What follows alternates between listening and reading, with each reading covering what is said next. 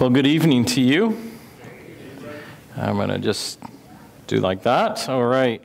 Well, first of all, it's great to see you, and we bring you greetings from Kansas in the Midwest. Our family will eventually have 14 of us here, I think, so, right? Yeah. Well, Shannon and, oh, there you are, you made it. Good to see you. There you are. And then we have Mr. and Mrs. Weaver, the juniors. They're coming in tomorrow, so that'll be great. So we want to bring you greetings. It's a real privilege and honor to be here with you personally, and it's not so much an honor to be, no, just with Chris. I meant with Chris. Just, I was kidding. Yeah. So you'll get even, I know. You might want to comb your hair, brother. Okay. You'll get so even. All right. Well, listen, tonight we want to open the scriptures to 1 Thessalonians chapter 5. And this evening, I'd like to introduce and talk about this concept of what it means to quench not the Spirit. And at first glance, it should be very startling to you that mere pieces of dust can actually have such a profound effect upon God Himself. Do you realize that? That's what He's saying. That God is so intimately connected with you and I, that in all the things that He is, in all His majesty and all His omnipotence, we could actually quench Him. Doesn't that bother you in the smallest way? Doesn't that make you think twice? What in the world? How could I do that? What does that look like? Is that even possible? How might I do that? Is the question. So tonight, I'd like to introduce this conversation, and we will begin reading in the latter 20% of the book of Thessalonians, and of course, we'll sort of culminate around verse 22. So if you have your Bibles open, I'm going to begin reading. I said verse 1 of chapter 5, but actually, I want to begin reading in chapter 4. Let's see, I forgot how I do this, Patrick. Which way do I swipe? Oh, this way? It's not swiping. Go the other way? I have my personal audio-visual.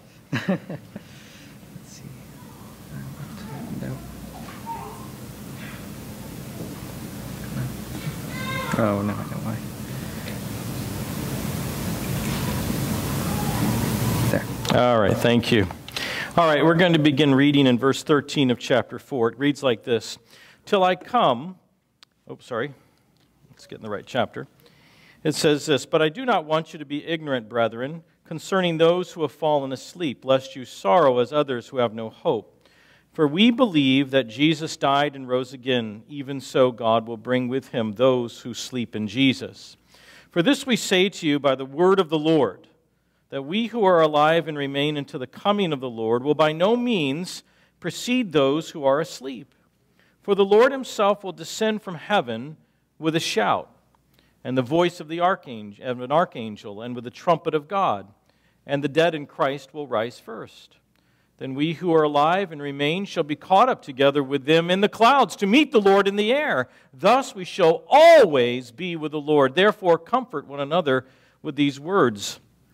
But concerning the times and seasons, brethren, you have no need that I should write to you, for you yourselves know perfectly that the day of the Lord so comes as a thief in the night. For when they say, peace, safety, then suddenly destruction comes upon them as labor pains upon a pregnant woman, and they shall not escape. But you, brethren, are not in darkness, so that this day should overtake you as a thief. You are all sons of light and sons of the day. We are not of the night nor of the darkness. Therefore, let us not sleep as others do, but let us watch and be sober. For those who sleep, sleep at night, and those who get drunk are drunk at night. But let us who are of the day, be sober, putting on the breastplate of faith and love, and as a helmet, the hope of salvation. For God did not appoint us to wrath, but to obtain salvation through our Lord Jesus Christ, who died for us, that whether we wake or sleep, we should be together, we should live together with Him. Therefore, comfort each other and edify one another, just as you also are doing. And we urge you, brethren, to recognize those who labor among you and are over you in the Lord, and admonish you, and to esteem them very highly in love for their work's sake. Be at peace among yourselves. Now we exhort you, brethren, warn those who are unruly, comfort the faint-hearted, uphold the weak, and be patient with all. See that no one renders evil for evil to anyone, but always pursue what is good both for yourselves and for all. Rejoice always. Pray without ceasing. In everything give thanks, for this is the will of God in Christ Jesus for you. Do not quench the Spirit. Do not despise prophecies. Test all things. Hold fast what is good, and abstain from every form of evil. You know, I read this whole context on purpose. Obviously, my focus will be on verses 19 through 22, but the context is very important for us this evening.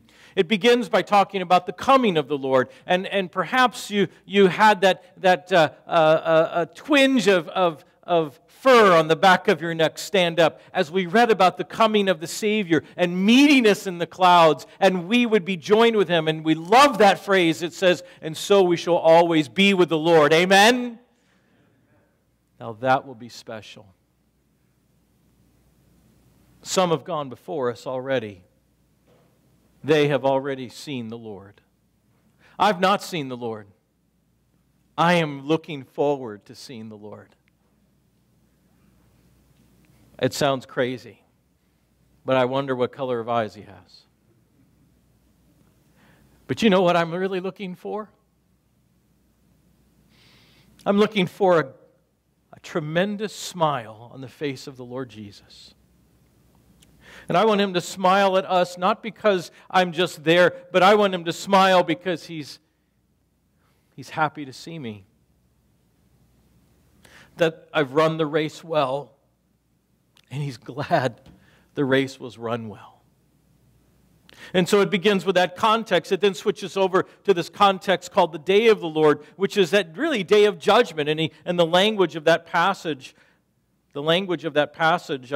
bespeaks of that idea, the day of the Lord and its wrath, and how some are unaware of the suddenness of destruction. Others, like us, we would expect this kind of destruction. And he says there should be a positive response.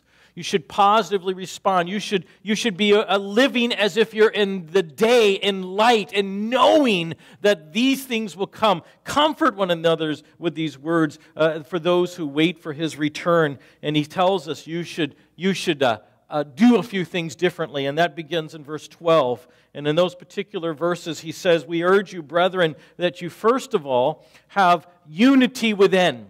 Look at that. It says in verse 12, recognize those who labor among you, who are over you in the Lord. That has to be. There is a sense in the Scriptures and in the body of Christ where there has to be this order that we call headship, this duplication of what it means to have loving authority and willing submission. And he addresses that by this particular command. And he says, now you should have a certain attitude towards those in authority, and you should esteem them. You should highly regard them because of their love and because of your love for them. I tell you, I've been in many assemblies, and there are a lot of places that don't love their elders. Many places think of their elders as a necessary evil. I want you to know that based on the authority of the Word of God, they are a necessary component to the whole idea of headship, and it's been God-authored. And I think sometimes our nature of sin rebels against anything that has a structure of authority, because that's the way sin is. Here he says, listen, because of what's happening, His return, the day of the Lord, you should think things differently. You should foster unity. You should extinguish disunity. Look at what it says in verse 14. We exhort you, warn those who are unruly, comfort the faint-hearted, help those who are weak. He says, be patient. Don't return evil for evil. You extinguish all those factors of disunity. You get rid of those factors. You deal with them and deal with them well. And then he says, you foster internal unity. And this is where we're getting closer to our verses of concern. He says in verse 16, rejoice always. How do you rejoice always? You ever try to do that? Some people in this world are just happy all the time. I hate them. Don't you? Hey, you having a good day? Yeah, never have a bad one. Yeah, how's the rain working for you? Love it. Wish we had more. Rejoice always. How do you do that? You just put on a positive outlook? Are you just kind of a positive thinker? No.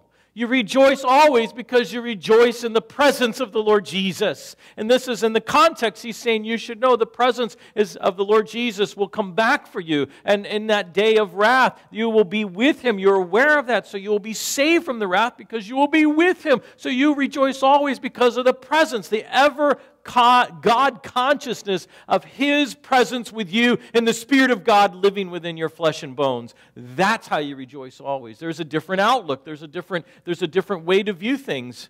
This week I had many moments where I was not rejoicing in the presence of the Lord. I was not rejoicing in His particular perspective and how He viewed situations. I let obstacles become my irritations. That is not rejoicing always. And then he says this, how do you have internal unity? Pray without ceasing. How do you do that? Well, let me tell you, the first part is not, the second part is what we focus on without ceasing, but many of us never hit the first part, which is simply to pray. Do you know how the will of God is done on the earth? Do you know how actually you bring the will of God that is always done in heaven upon this earth? How does that happen? Is it because we know the will of God?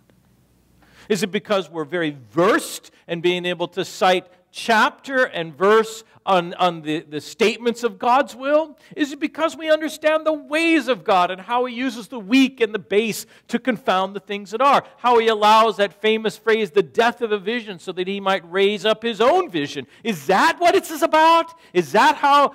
Is that what it means to pray without ceasing? I submit to you that the will of God to be done, that's always done in heaven, to be done on the earth, is done in one word: prayer. Jesus said it this way: Thy kingdom come, Thy will be done in heaven, on earth, as it is in heaven. There is no other way that the will of God will be brought behind enemy lines unless we pray. The hardest part is not the clause without ceasing. The hardest part for us is to pray to begin with. And I submit to you, saints, that we are a pitiful, praying people. I don't mean where we recite lists to God. I don't mean where we go through the roll call of those who are ill. No, I don't mean that they're not important. And I don't mean that lists are obsolete and cumbersome. But what I do mean is that we have to foster a heart that pours out our soul before the Heavenly Father in heaven. And that's our problem. We allow ourselves to go so far in prayer, but not to empty our souls at the throne of grace. That's the difference. Pray without ceasing. I would suggest to you that if we could master the first word, the second clause would naturally flow. But I digress. What other things bring this internal unity? Thanksgiving in everything. You know that famous story, the guy that has the flat tire gets out and thanks the Lord, but he has to thank the Lord for the rain too while he fixes the flat tire, right? Is that really what it's about? Or thanking the Lord that my tire is flat, but it's not raining. That the worst thing didn't happen to me. Is that what it's about? Is that what it means to thank the Lord in everything? That it could have been worse, and so thank you for not making it worse? I don't think so. What is Thanksgiving? Well, doctor, you should know, you idiot. Well, no, let me tell you something.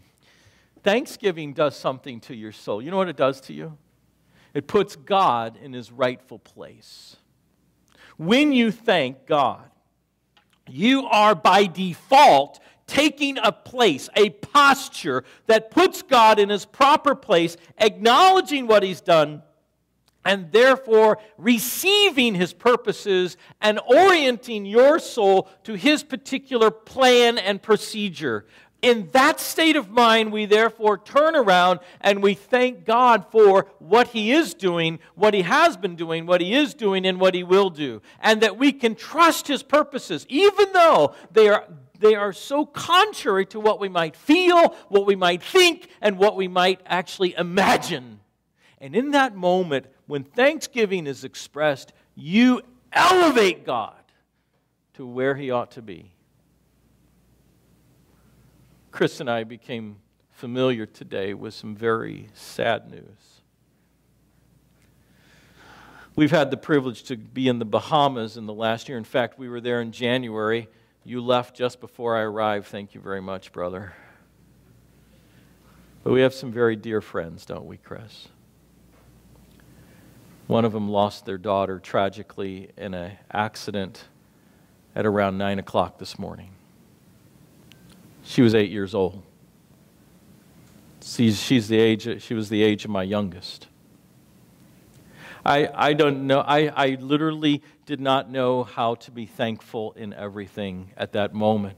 And I'm not even the father, and my wife is not the mother, but we ached with them, and we couldn't quite wrap our minds around how God, but we came to a point where simply we can say, Father, we don't know, we don't understand, it makes no sense, it aches to the very core of our soul, but somehow we know that thanks can be given to you because you are still on the throne. And although this is totally contrary to a human heart's natural bent, we confess your kingship again. Thank you for being king. Pray without ceasing. In everything, give thanks. You see, this is what the will of God is. It says so right there in the text. You can read it, for this is the will of God. What is that? To put Christ at His proper place. That's what makes one happy in the Lord. And finally, we get to this section that I really want us to focus on, and it's this idea of internal unity. This idea of unity within your own person.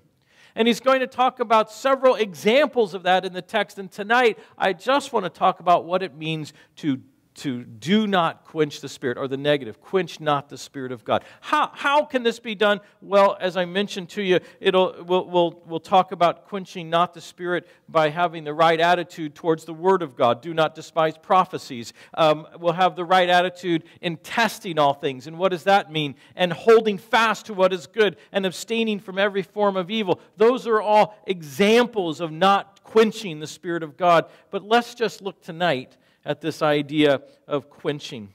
We first of all have to wrestle with this verse 19. Do not quench what? The Spirit. Part of our problem is that we have an anemic, if not incredibly deficient understanding of who and what purpose is the Spirit of God within us. I want to spend just a few minutes talking just about that. And where's our master of ceremonies? David, what time am I supposed to stop? 9 o'clock. Thank you. That's very kind of you. Very kind. Probably 8:15? 8:30. This is good. This is very good. All right.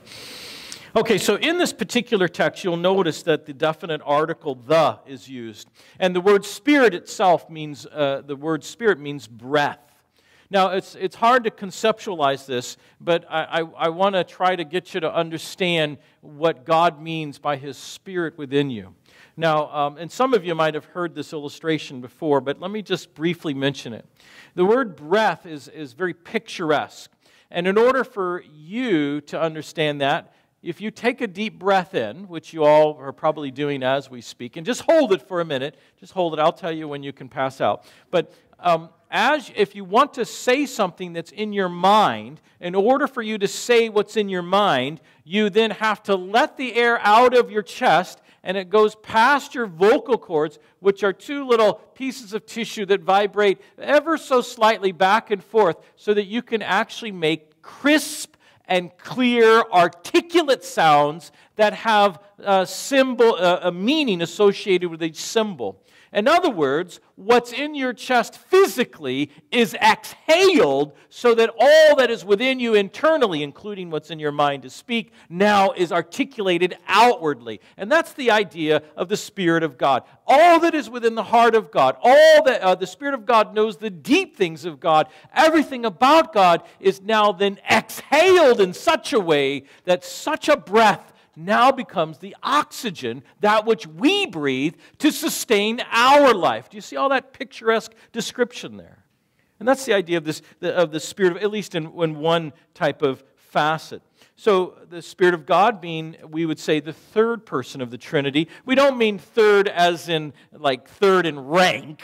We just mean that there's three essence or three different persons of God, one essence of God. He is indeed God, described as omniscience and omnipresent and omnipotent. But how do I describe Him in a fashion that maybe gives a little color, more color to this? Not only is He the expression of the very inner thinking of God Himself, He being God, He knowing the deep things of God, but He also is what I would call the vitality of life. Now, you don't have to turn there, but if you look in Psalm 104:30, you'll read this very interesting phrase, and it says, the animal life is upon the planet, and if you take your spirit away, they die. But if you bring your spirit back into that animal life, they live. In other words, there's a sense of that God's Spirit imparts and gives life. And that's kind of picturesque because in the book of Genesis, it says that God breathed life into mankind, right? And so we have this idea that God in His Spirit form is not just some sort of force field. That's what the world thinks, that He's some sort of cube of energy, some electromagnetic force that sort of orients itself according to the planets. You know what we call that? A bunch of lies. But what we really mean is that God is placing Himself in His Spirit form so that He brings life to you. That's why it makes so much sense the Spirit of God would raise Jesus Christ from the dead, because He brings life. Now, when we talk about life, as I've described it, I just talked about just the idea of living. But there's more to life than living, right?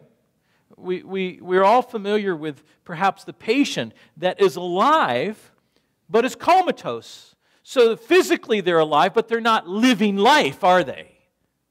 And what God does in His Spirit is He brings the life of God, living the life of God to you, so that there's activity, there's attitude, there's a game changers. There's where I used to be a man who loses my temper, and now I don't lose my temper because the vitality, the living of life of God is now permeating through me. And that's what the Spirit of God does.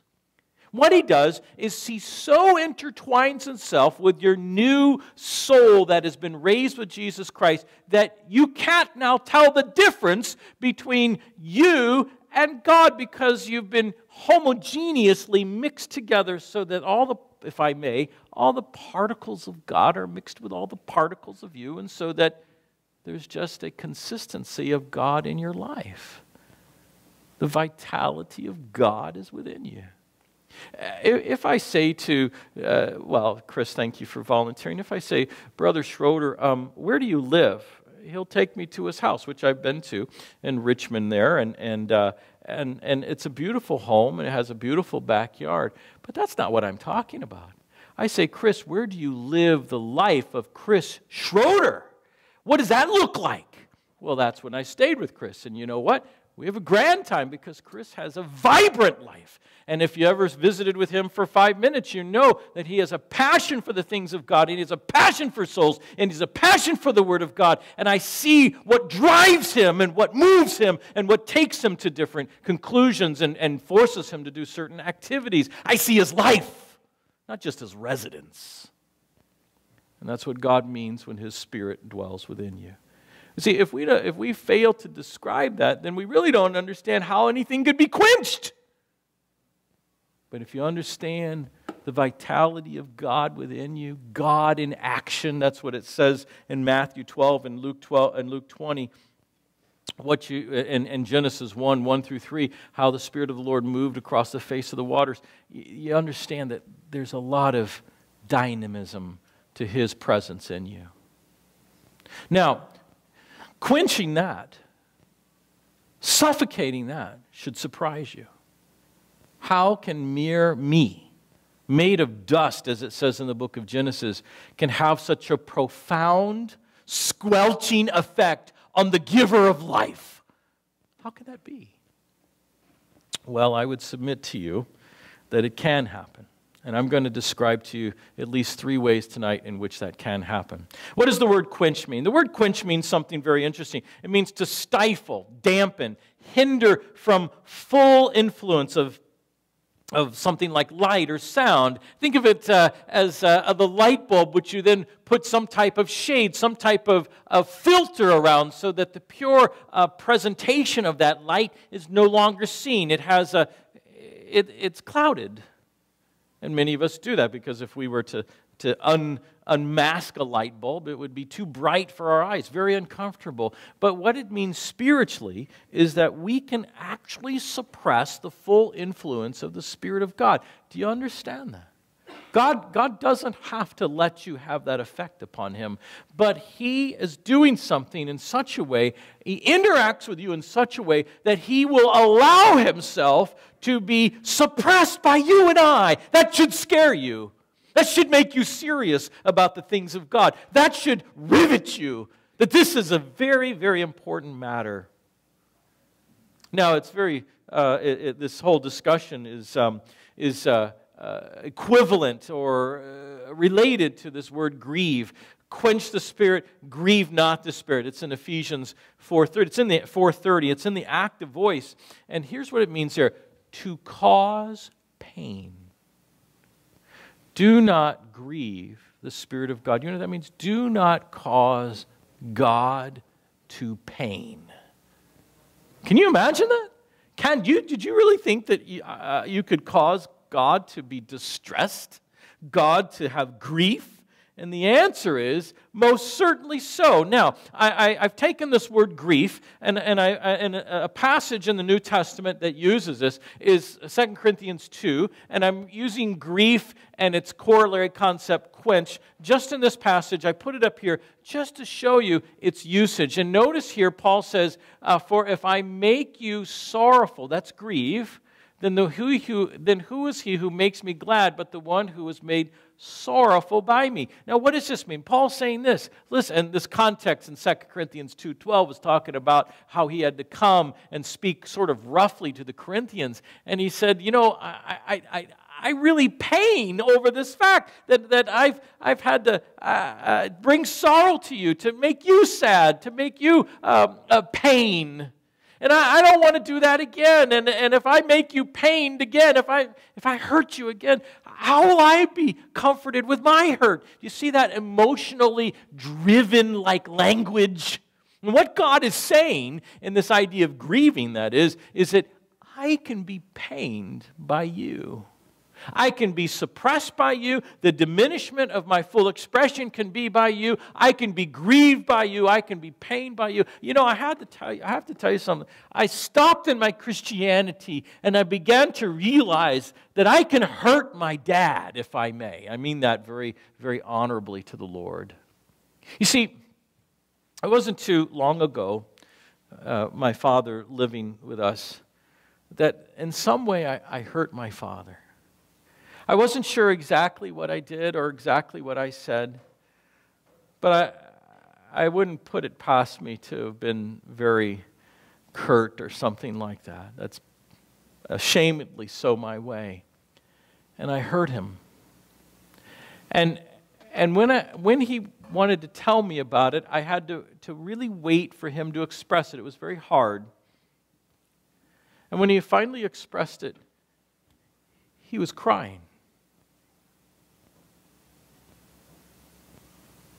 I made my father cry. If I can make my earthly father cry, is it possible to make my heavenly Father shed a tear? If I can diminish the brilliance of another soul's expression of who they are and what they are, is it possible that I could quench the Spirit of God? You see, what God does is He says, I'm going to give you free will, but let me tell you something. When I give you free will, when I give you that aspect of who you are, I put myself at risk. And the risk that I'm taking is that there's a chance that you might actually do the wrong thing. You might quench the Spirit of God or dampen the Spirit of God. You might grieve the Spirit of God. I actually risk that from you. But there's a tremendous upside that it can produce the richest expression of a love from the creature to the Creator ever possible. And when God has this concept of quenching the Spirit of God, embedded in it is this idea that it has the potential to bolster the tremendous closeness that a human being can have with the Creator of the universe ever possible. Because He gives you the opportunity to either choose to please Him or choose to quench Him or choose to grieve Him. That's how this happens. It's not that God is weak or God is emotionally compromised and He's damaged goods. No, God specifically allows Himself to be in a situation where mere created beings could have that kind of effect upon who He is and what He is. And boy, let me tell you, I have done my share of causing heaven to shed tears. Now, we're not the only ones in this situation that has done this. There's three individuals I've selected tonight to talk about who's done this in the Word of God. One of them, as you can see, is Saul, and this is in chapter 13. Now, you might want to turn to 1 Samuel chapter 13, as we'll spend just a few minutes there, and I hope that we'll be able to get through all three. Now, if you're unfamiliar with the story, Saul's been in power for 2 years, and he, by this time, has selected 3,000 special forces. 2,000 were at his disposal, and 1,000 was at the disposal of his right-hand general, Jonathan, his son. The Philistines were at Gibeah, and that was somewhat close to the hometown, Gibeah of Saul. And Jonathan attacked the Philistines and made the Israelite nation to be sort of a burr under the saddle of the Philistines. In fact, it says in the scriptures there that they were a stench to the Philistines. And so the Philistines amassed a force to reckon with this sort of little cockroach under their skin. And so when they did that, Saul calls for all the Israelites to also come and array themselves for battle. But they were too afraid. And they began to flee, and as they looked at the size of the Philistine army, and thus they began to desert.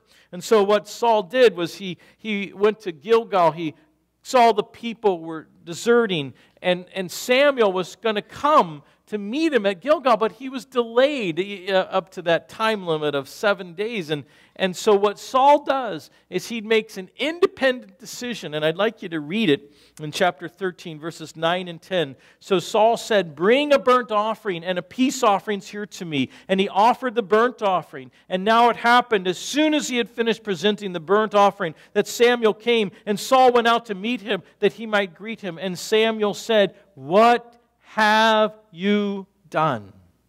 You see, The scenario was pressing on Saul. And Saul said, oh, people are leaving. Where is Samuel? Oh no, what's going to happen? The Philistines are huge. I better do something. And so he makes an independent decision. And this is my point. Independence is a risk factor for producing grief and quenching the Spirit of God. He makes this decision, but notice what he does next. He justifies. Look at verse 11. When Samuel said, "What have you done?" He said, "Well, I saw the people, and they were scattered, and you didn't come." Can you hear this? It justifies himself. And the Philistines, they were gathered. The three things. They're all and I didn't have time to seek God and everything. Independence justifies. You talk about things that will quench the Spirit of God. This spirit of independence is one of those things which definitely quenches the Spirit of God. And it's this idea of independence versus dependence. I said it this way. It's attentive but not total. That is, I'm attentive to what you have to say. I heard what you had to say. I'm sensitive to what you have to say, but I'm not submissive to you. I'm soft. I'm sort of malleable to you, but I'm not surrendered. That's what independence does. And I don't know about you, but I have a huge streak of an independent Spirit of God. And guess what that does? That squelches, that quenches the Spirit of God within my life. I'll plan it. And I'll ask the Lord to bless it. You know, so much of my early Christian existence has been spent on saying, well, this seems like a good idea. I'm sure you'll agree, God. Let's go. And that doesn't work. Sometimes we have this independent spirit that quenches the Spirit of God in this way. We say, well, I know what God says, and we equate that to be an acceptable action of doing what God says. But I have to tell you that knowing and doing are two different beasts. Because the author of James says it this way, we have to be more than mere know the Word of God. We have to be doers of the Word of God. Obedience to His Word, not just knowledge of it, is what's at stake. And anything less than that is an independence of God or from God that quenches the Spirit of God. Are you independent tonight? Are you one that finds independence your natural go-to disposition before God? Did you know that quenches the Spirit of God? Did you know that has a way of dampening God's Spirit within your soul who lives within you? My friends, we cannot be independent. We can't be just planning our own way and thinking our own things and saying, oh, God, I'm sure you'll think it's a good idea. And by chance, if you're not too busy, would you just kind of show up at the event and bless it all? That's not how this works. We are dependent upon God, and that's what prayer does for you, and that's what thanksgiving is about, and that's what rejoicing in the Lord also fosters. It creates a dependent spirit on God. That's why you're so happy. That's why you have such joy. Because you trust in the one who is the only trustworthy one. There's a cohesion between you and God that you're actually working conjointly, but you're working under His direct authority and leadership. This was almost the failure of Joshua. He almost ran aground here. He got the army together. They're all organized. He's thinking about the battle. The commander of the army of the Lord shows up and he says, whose side are you on my side or their side? And the commander of the army of the Lord says, no, I'm not on their side. I'm not on your side. I'm the commander of the army of the Lord of hosts. You know what that means? Joshua, you are not the general. You are an enlisted man, and I am the commander. You are on my side. See the difference? Independence is a killer to the work of the Spirit of God. Now, this one here, my second example of what it is, a picture of what it means to quench the Spirit of God, is failure at true repentance. This is in 1 Samuel 15, and again, I'll have to be quite fast. But you know, this was the commandment that God gave to Saul, that you must deal with the Amalekites.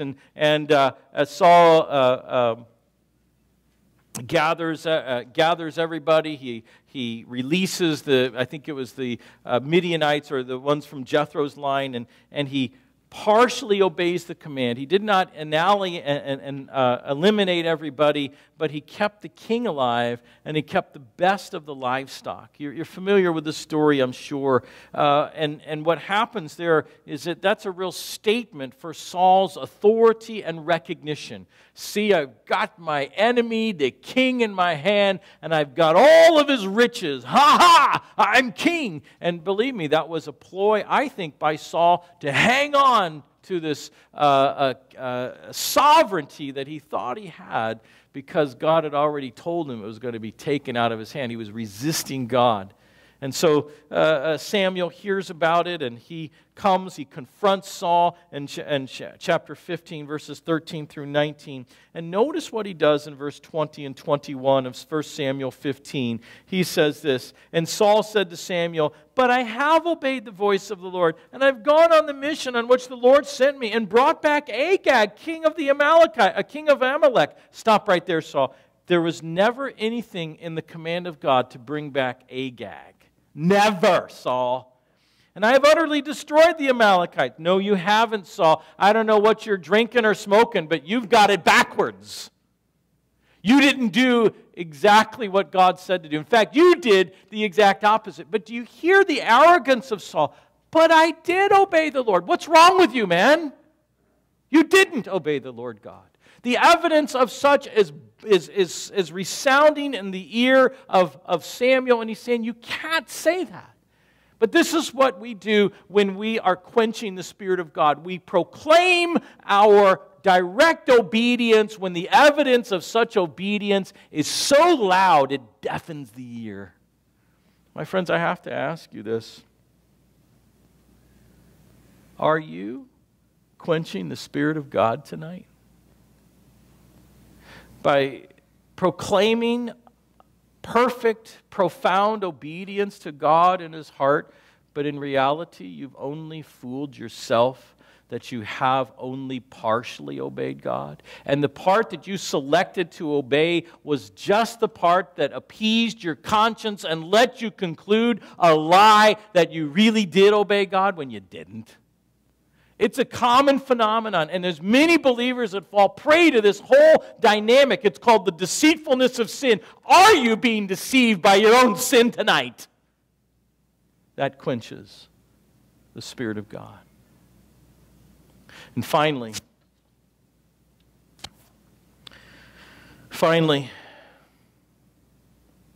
I have to move on past this one. Finally, there's this idea of David. David and Bathsheba. Let me just finish with this. You see, Saul went on to be approached by Samuel. And Samuel said, "No, God desires you to obey rather than sacrifice, because anything less than that is equivalent with playing with the demons, witchcraft. And stubbornness is like worshiping an idol. You're basically worshiping yourself. You can't do that, Saul. You can't do that." And I suggest to you tonight that sometimes our repentance is like the variety of Saul. We are upset, we are broken because we got caught, or we made a mess, or I hurt somebody I love, or I embarrassed myself, or embarrassed my family. I'm sorry, I just wish I had back what I wanted. And my favorite is this one: I just chose the wrong door. You know, I should have chose door number 2 rather than door number 1. If only I would have known. That's not repentance. That's not brokenness. That quenches the Spirit of God. It's a false statement, and it only appeases your conscience that you're doing the right thing before God, but you are categorically doing the wrong thing before God. And so I'm going to ask you, as we start this conference together, and I don't mean to be so loud, nor do I mean to be so blunt, but I don't think we can avoid the soberness of this moment. Are you quenching the Spirit of God? Are you behaving as Saul behaved, perhaps in 1 Samuel 13, when he just did his own thing? He looked like it was the right move. We had this scenario. Things were falling apart around me. I had to do something. Let me tell you something, that independence quenches quenches the Spirit of God? Or are you like the Saul of chapter 15? I did obey. Really, I did. Just look, examine me. Oh, yeah, there's Agag. But, oh, by the way, did you know the people wanted him? He didn't repent. He blamed. And then he sort of repented. He said, "Oh, well, Samuel, why don't you come with me? Because the people, and I can't worship God if you're not there, and the people need to see you with me." He was only worried about himself. It was only partial. And that's why these things are said. I'm upset because I got caught. I'm upset because I made a mess. I'm upset because I embarrassed myself. I'm upset for all the wrong reasons. You should be upset because you pained the heart of God Himself. Saints, I don't think we think that way. I don't think we regard sin like that. I don't think we understand the gravity of what it means to quench the living God of the universe who lives within your temple. That is such a serious matter. The angelic hosts know what it's about. The angelic hosts know His omniscience. The angelic hosts know His omnipresence. The angelic hosts know everything about God, and yet they would, I'm sure, gasp at us at how we so easily and quickly suffocate the God of the universe by His sovereign allowance because of our independence, for example, because of our fake repentance, for example. And my third example tonight would have been David. Oh, the man who was a hypocrite, wasn't he? Did you know in his cover-up towards Bathsheba, he faked everything. He faked that he was interested in the battlefront. He faked it when he called Uriah home. He faked that he was celebrating with his comrade, and he got him drunk so he would think that he slept with his wife. He faked a battle strategy so that it would execute Uriah. He faked being upset and conciliatory for the loss of a fallen soldier. And he faked being concerned about Bathsheba, when in reality he was just covering up his sin and the child that came from their relations. He faked everything, and the only person who was happy about it was David. God said He was displeased. You know why He's displeased? Because God hates hypocrisy. Out of all the people on the planet Jesus Christ took on His days on the earth, it was the Pharisees. They got the most press in the New Testament. And what's the primary thing He said to the Pharisees? A whole chapter in Matthew is devoted to it. This is what He said: "You hypocrites." God can't stand this sort of thing. It quenches the Spirit of God. It quenched the whole thing with David and his progression as king, and it changed everything in his kingdom after that. Quenching the Spirit of God is such a big deal. And it shows up in independence, and it shows up in this whole idea of untrue repentance, and it shows up in hypocrisy. It's all those things. And I've just given you 3 examples which corrupts and corrodes our walk with our Heavenly Father. I ask you tonight, saints, would you please consider this? Do I suffocate the breath of God? Let's pray. Father, we come to You tonight with really quite a weighty matter. Lord, when I look at my own life, when I look at my own heart, I see countless times where I have choked, if I may, the breath of God. I've had a hard heart. I've had a stubborn spirit. I was going to do what I wanted to do anyway, and no one was going to tell me otherwise, whether it be my wife, my children, and certainly not the Spirit of God. Father, I have lived that way. I have said things to You that I should never have said. I have whined and complained to You in ways I should never have done. Father, I have quenched You. I have been the rate-limiting step of seeing the will of God done on earth as it is always done in heaven. And I want to confess to You tonight that I need Your restoration. I repent. I repent. I don't want to be that man. I don't want to look like that man. I don't want to smell like that man. I repent. Oh God, make me like Your Son. In Jesus' name, amen.